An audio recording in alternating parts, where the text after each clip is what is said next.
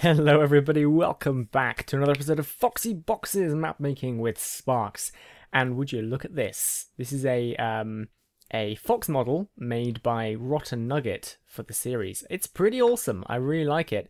Beautifully textured, nicely modeled, and hopefully useful for the... Whoa, what is with the lighting down here? That's really dark. Hopefully useful for the series. So for like the main lobby. He's also created each limb as a separate model, and head and tail, so I should be able to stick them all on different armor stands and rotate the armor stands to make him sort of slightly animated. Kind of cool. This is Renard. Do not place Renard on Renard, it looks weird. They kind of ride on each other's shoulders, skewering each other's necks, but it's kind of sweet. It's weird. I can put this down like this, and I can see through the floor. That seems like a bit of an X-ray glitch to me, really. And I've got my this is my baby fox fetus, which I designed. So it's pretty sweet. It's pretty sweet. Hopefully we'll be able to use that soon. I just wanted to say thank you to Rotten Nugget for doing that. What else? Somebody oh, I've forgotten who it was. Somebody sent me a new crystal model. Let me quickly go check who that was. Okay, they're from a guy called Little Man 9 Mewtwo.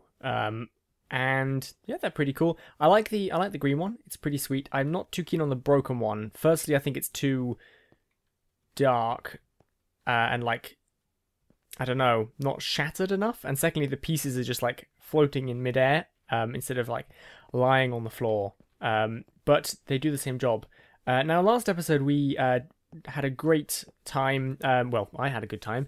We finally got the whole checkpointing box breaking mechanic finished and working, and we've got the whole checkpoint thing set up. Now, I realized after I made that video that there's a little bit of a flaw with the design in that if a chest armor stand, if a crate armor stand is broken and then the checkpoint is powered, or the checkpoint is activated, if the armor stand is not loaded, it won't realize that its state has been changed. So we technically, unless we can find a way around that, have to make sure that the entire level is loaded at all times. Now, I don't know whether that just means that we're going to have to constrain our level down to a certain size and force people to have a minimum render distance of a certain amount to make sure the entire level is loaded when this happens, or whether we could look into chunk loaders of some kind. I've heard that a line of chain commands like this can load the chunks that they run through. So you can power something at this end, and if you've got a really long line of these, they will load all the chunks. I don't know how to unload those chunks, though, because I don't... Hang on. Oh, I had a bit of peanut stuck in my throat there from the Snickers bar I just ate. Sorry about that, but... what was I saying? Oh yes, I don't want all of the levels loaded all the time, and I think chunk loaders kind of leave the chunks loaded until the player enters and leaves them, or something like that, and I don't want all of the levels constantly loaded because that's going to cause more lag. Speaking of levels, let's go take a look at this, which is a level that I have put together. It's like a level layout, which Twinkles is currently or about to decorate for me, so she's going to make it look all pretty and forest themed. So I think it's at this time, I think it's at the time where because a lot of people have asked whether they can make levels for Foxy Boxes. I'm now at the point where I'd be happy to accept level submissions, but more level layouts than like finished levels, because while I kind of have ideas of the limitations of the levels and how they need to be laid out, i.e. all loaded at once, I'm not sure what texture pack I'm using yet, and I don't want people to spend all this time building things and then a texture pack I decide to use uses one of the blocks, and then their level just looks weird, and then it's kind of slightly wasted. So yeah, but if you want to submit a level, let me just run through this, and I'll talk about some of the things I've got here. So I've marked the path out with coarse dirt. This doesn't mean it's going to be made of coarse dirt. I've used magenta to indicate a barrier, if it's like that, or an actual obstacle if you can't jump over it. So that suggests that players cannot get past that point. So I've got holes to parkour over, things like that. I have sort of quite a few twists and turns to make things interesting. I've tried to avoid going up and down too much because I don't like the fact the player has to constantly jump to get up slopes like that. So, let me just go quickly turn this on. Something else that I have with this is I have it so that the level should take between... If I just skipped a section, I think I was over here. The level should take between 1.5 to 3 minutes to run all the way through non-stop, like speed run. Oops, I just failed that jump there. So I've got a little bit of double backing, looping, that kind of thing. I haven't put any chests or crates in here. This is a little experiment I was doing with some sink sand, which, as you can see, doesn't load too well, but it gives me slowness if I step into it. Kind of weird. I'm not sure if I'm going to use that or not. So yeah, the level should take 1.5 to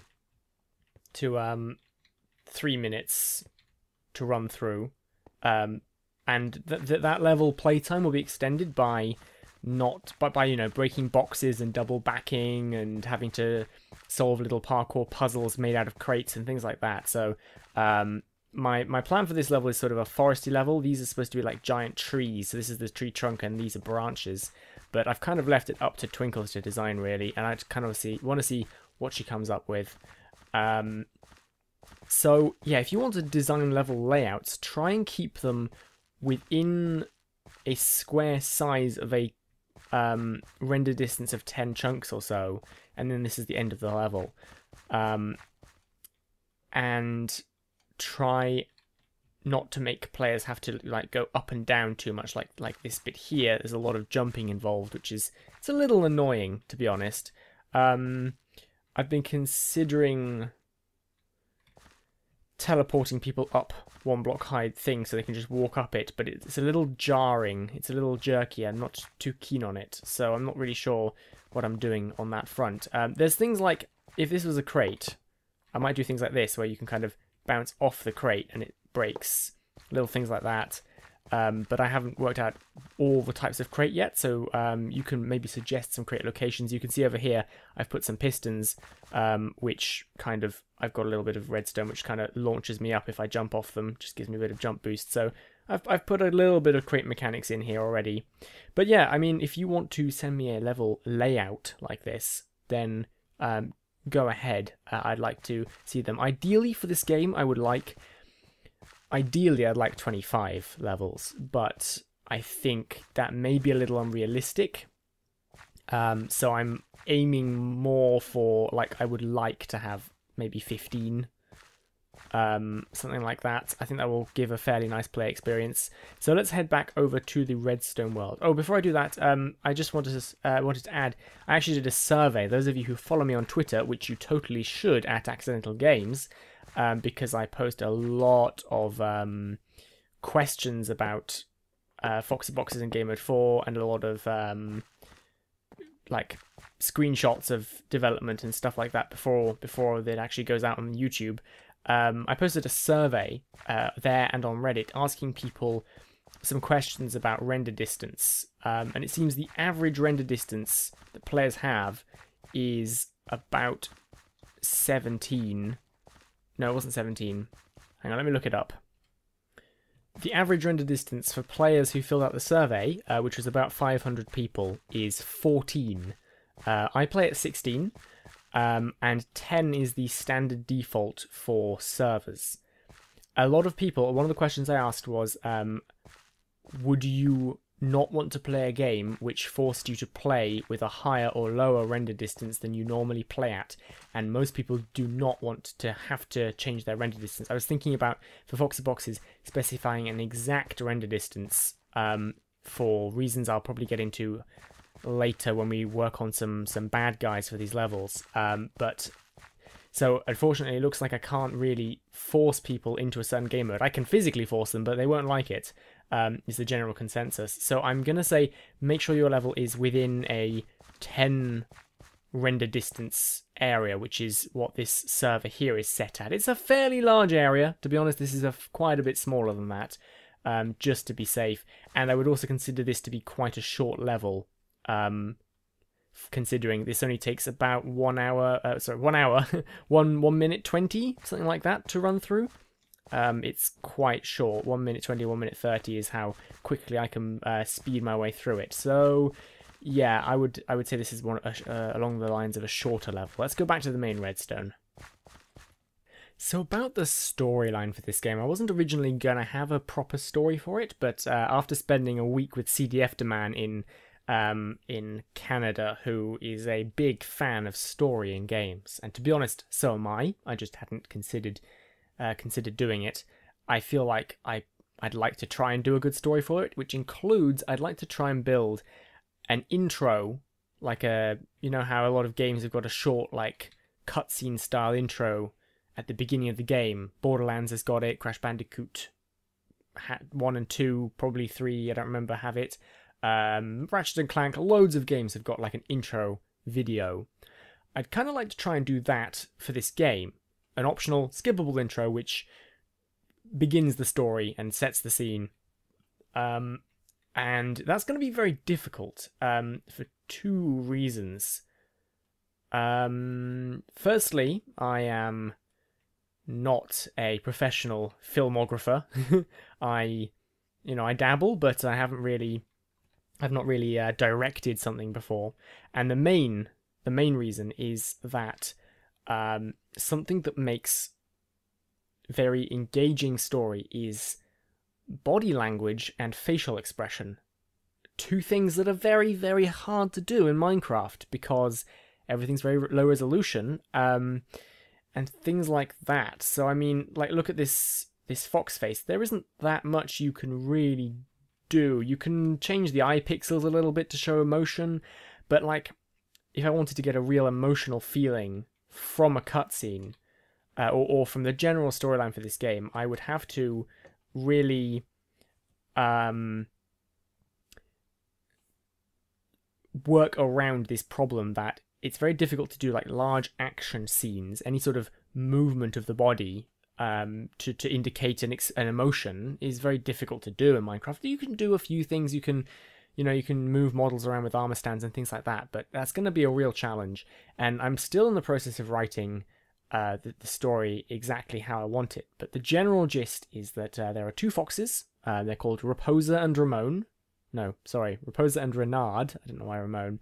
Renard is the non-playable fox who you see over there by the fetus, who kind of accompanies Raposa, who is the character that you play as, in her escape. They find themselves on a spaceship. I haven't quite finished writing how that happens, but I've got a couple of ideas in mind. And the whole storyline for Foxy Boxes is that Raposa is trying to find somewhere to call her home.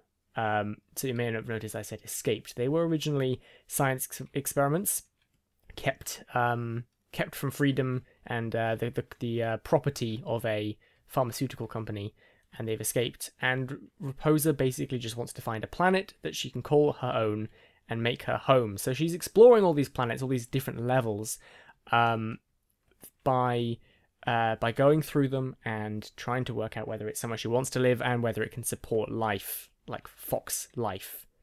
I don't know what the term is for fox. Like, you've got bovine for cows and equine for horses and avian for birds and I don't know, things like that. I don't know what it is for foxes. Are they canines? They might be canines. They probably are canines. Can they a planet that can support canine life? There we go. So that's this whole storyline. Renard remains on the ship, on the spaceship that they are traveling around in, and he's gonna have different reasons for being on that ship and different ideas for the future, which will hopefully create conflict. I don't really want to explain the storyline, or especially not the end of the storyline in this series, because I kind of want to keep it as a surprise and a mystery and a bit of a shock for everybody.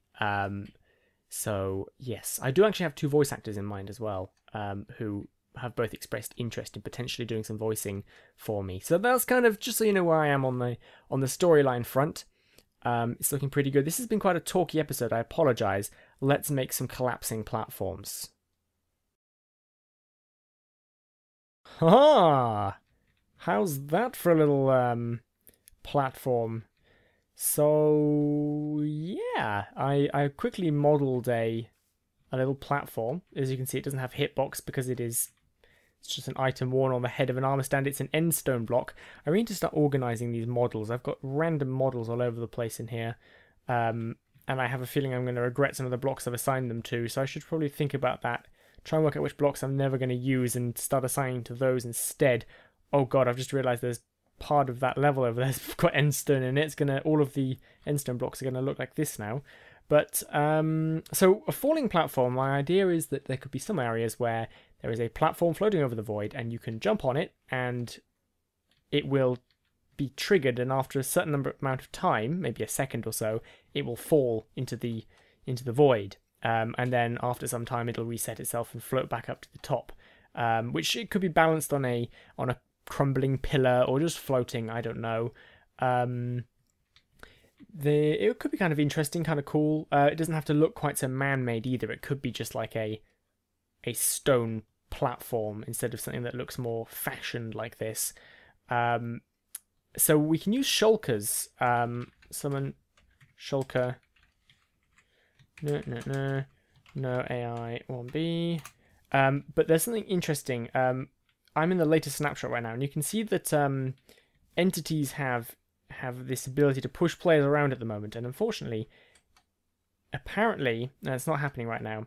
Apparently, players bounce up and down when they're on these now, if they are on an armor stand. Let's try resummoning that on an armor stand. However, you can fix this by putting yourself on the same team as the shulker. So we should be able to solve this problem. So we've got our shulker on an armor stand here. Does that shulker look bigger than normal to you? It is, I think. Okay, no, I was imagining it. I thought that the shulkers were being made, like, the size of them was being increased by the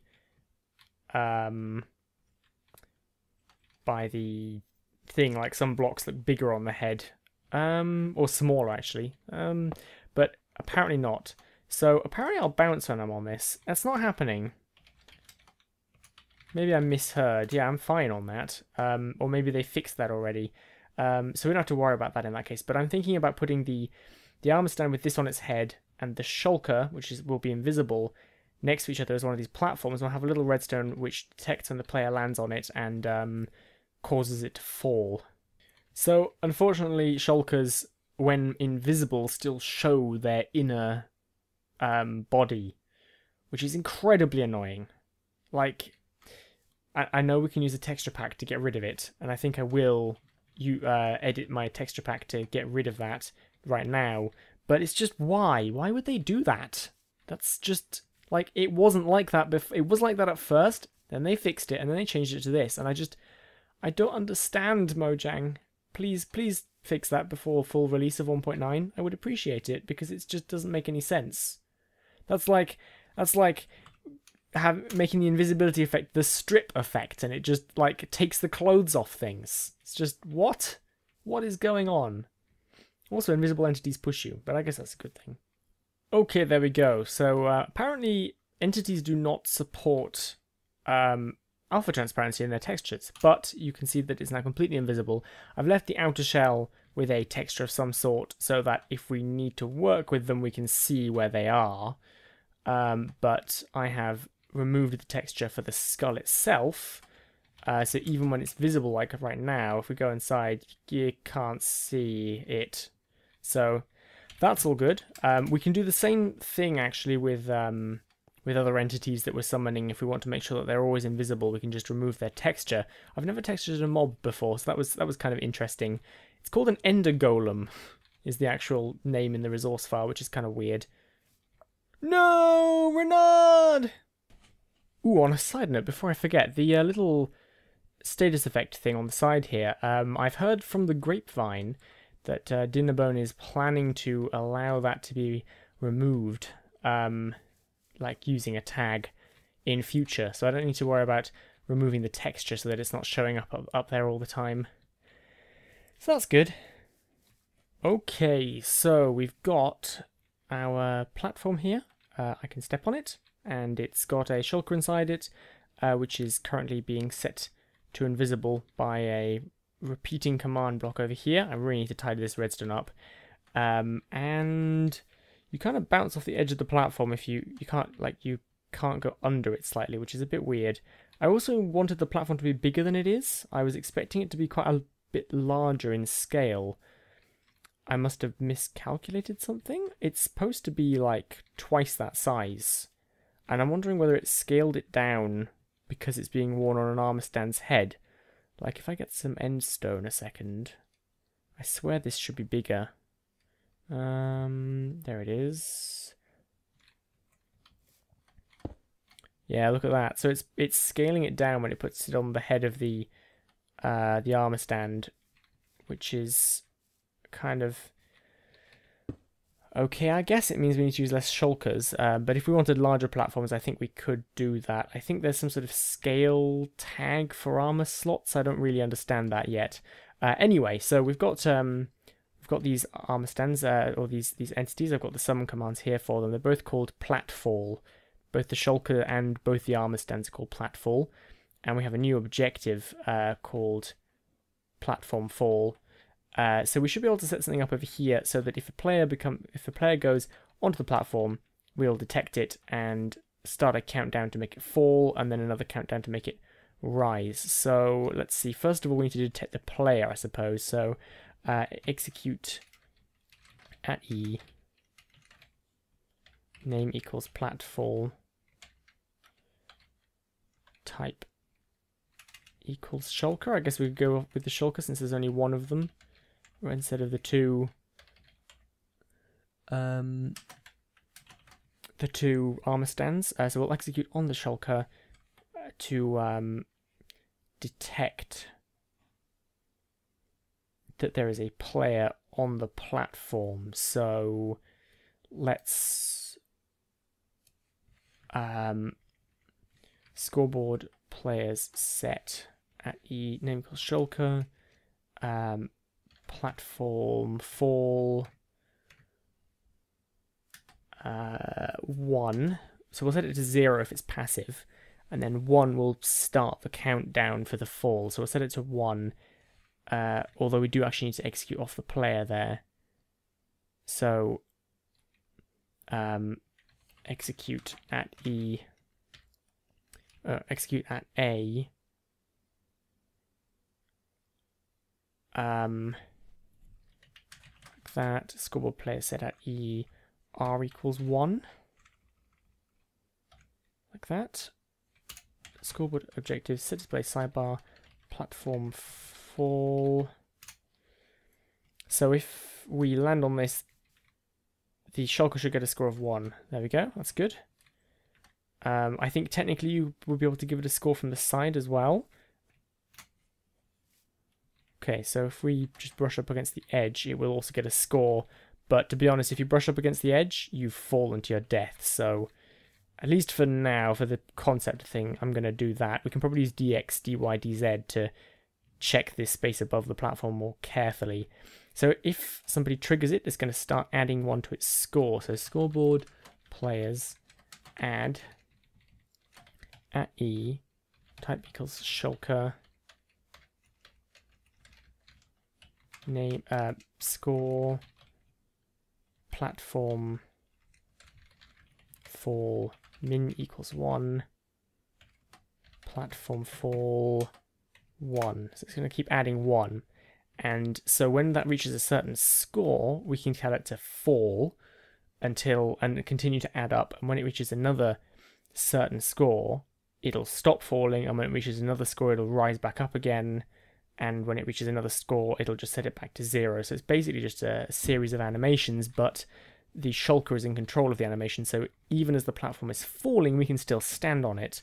So we can technically make the jump instead of the platform just becoming as something that you can't jump on at all once it starts falling. I think that's going to be kind of cool. So it's adding 1 to its score surprisingly slowly. Oh, it's because when I stand on it, it sets it back to 1. That's no good. So we need to check that it's got a score of 1 before we set it. Set E at R equals 1, name equals platform, type equals shulker, score, platform, fall, min equals 0. If we do that, we may need to add 0 to it as well. So scoreboard players add at E, name equals platfall, type equals shulker, platform fall 0. So that way they'll always have a score of 0 when, or at least when they're first added. So if we stand on this now, it won't take down the score. So next we need to make it fall at a certain number. So let's just go with, let's see, 20 ticks a second. We probably want it to fall after maybe 1 second. So let's go with 25. 25 ticks. So I'm just going to reset his score a second. Is that an X? It's not an X. This texture pack makes it look like an X, but it's an asterisk. I thought I mistyped. Okay, cool. So if it's got a score of 25, it needs to start teleporting itself downwards, and the armor stands around it also need to be teleported down. So, TP at E, type equals shulker, name equals platfall, score platform fall, min equals 25, score platform fall equals, and then here we want to put how far it should fall basically in ticks. So let's just say 50. Score platform fall equals 50. We're going to teleport it down minus 0.3, maybe, like that. And we also want it to do that to any armor stands right next to it. So execute at E type equals shulker name TP at E, R equals 0, name equals platfall. Actually, would it just teleport itself if I included that in the name? I think it would. I think we can skip the previous command. Name equals platfall.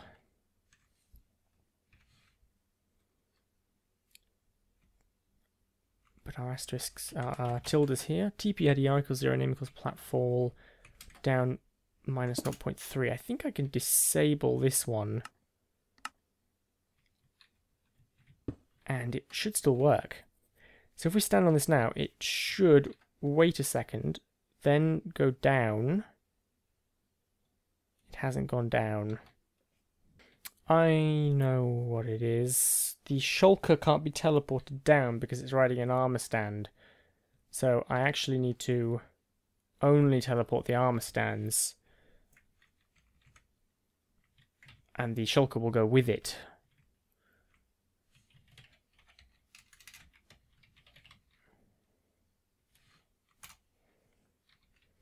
So now we should see it go. Oops. Well, still nothing. What? Maybe it's actually 1 block away from those armor stands. They're not markers, so that's definitely not the problem this time. It's probably just a little further away than 0 blocks from the armor stands. There we go. Okay, it probably needs to fall a fair bit further than that, but we got it to fall, so that's good. And then we want to make it so that if its score reaches a certain threshold, then it rises back up.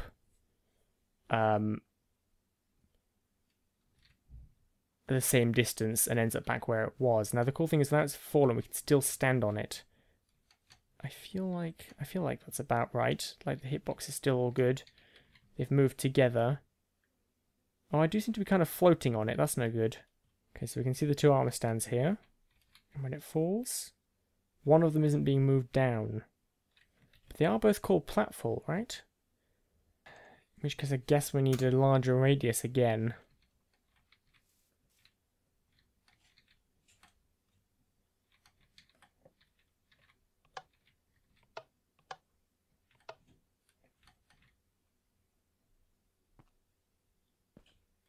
Yeah, that's what it was.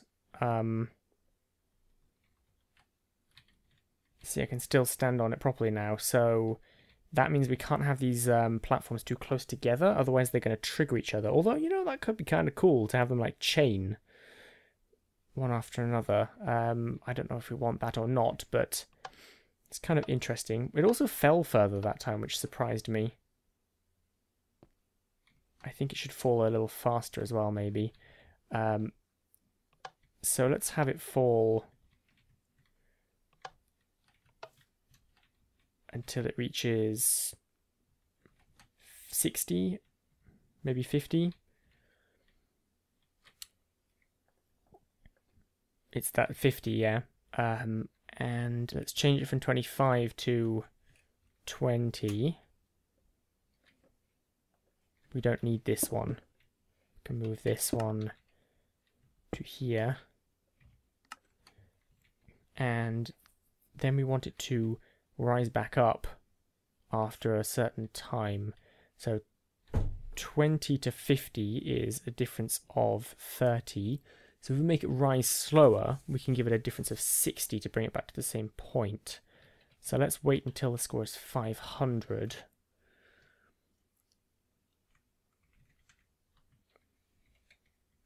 And until it's 560,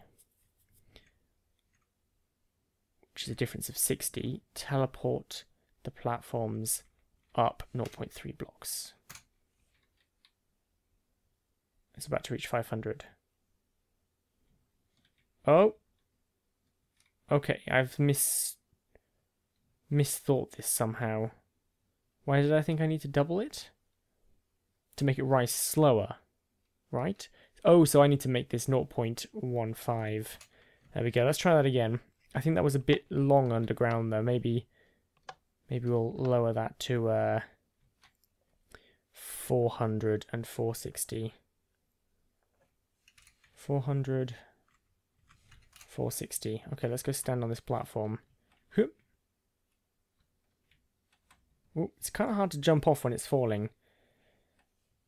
And then it's going to reach, even 400 is way too much, maybe 200.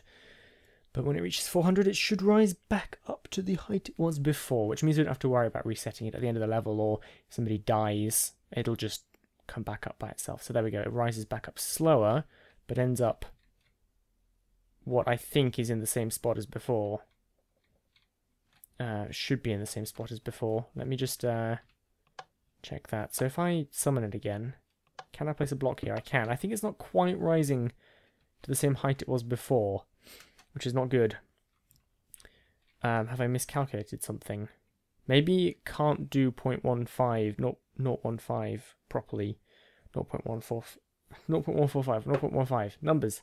Right, let's have a jump. Oh, and then afterwards we need to set it back to 0 as well, so that it's properly reset as well. 70, 80, 90, 200, rise back up, and stop, and I can place a block under it. So I think it just can't quite teleport that accurately. A little bit of a jerky movement when it does that, and then finally I guess we need to set it back to, if it's got a score of 230, we set it back to 0. Scoreboard, players set at E, score, platform, fall, min equals 231, platform fall 0. Okay, so I think we've got kind of something, and it falls, and it'll be sort of invisible and in the dark and down in the dreary depths of the hole, and then at 200 it rises back up and sets itself back to 0. So there we go, resettable, droppable platforms. I'm just going to put another one of these next to the first one to see whether they chain each other. I'll trigger one and just see what happens. Okay, so we've got two of these right next to each other. They're actually Z fighting right now. I'm going to trigger one of them, like so. And yeah, they both fall. Okay. And they both rise, probably. Yeah, there we go. So we may have to change our radius thing. Can probably fix that by executing lower. Let's try that.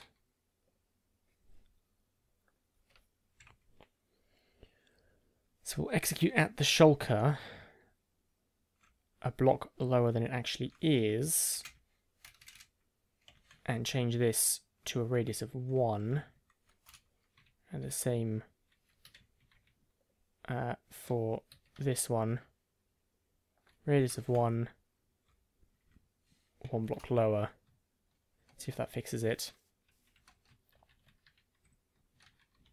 Nope, still gets it. Okay. Now if they are a block apart, we should see that. Yeah, there we go, perfect. So I don't think I'd want them touching anyway because they Z fight. But that's kind of cool. Let's try setting a few of these up and having some fun. Okay, ready guys? Whoop. Parkour champion! Whoop. Yep. That's kind of fun. I like that. And then they'll all rise up in a sort of nice little wave. There we go. And then we can go back if we want to. I can actually run between them. It's kind of interesting. Okay, one more thing because I want to see this. Alright, let's do it. Yep. Okay, I think they messed each other up a bit there.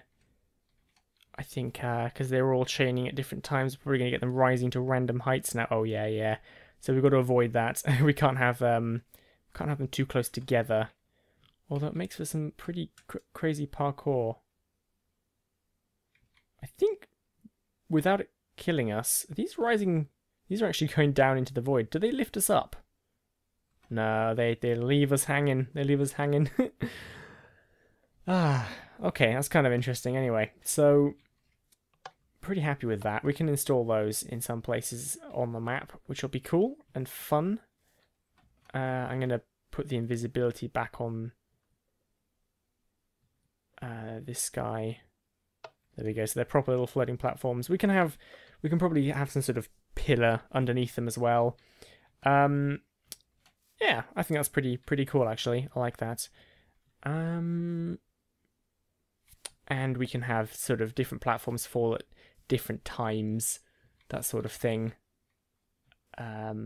Yeah, pretty sweet. So a bit of a talky episode today. I'm actually going to Switzerland tomorrow morning. This is I've just had time, and I haven't had much time to do much YouTube stuff recently. I've got real life and work stuff. As you know, I've recently been working a little bit on WonderQuest. I've also got Mind Gauge stuff, this and that. I've been asked to provide some consultancy work as well. So, wow, that's really weird, invisible shulker right there. So, yeah, I've got to, prioritize. I can't do everything, but I do want to keep working on this, of course. So, hopefully, by next episode, we will have some levels to look at, and maybe Twinkles will have decorated hers as well. And I'll talk a bit more about sort of the level design ideas for like the visuals of the levels.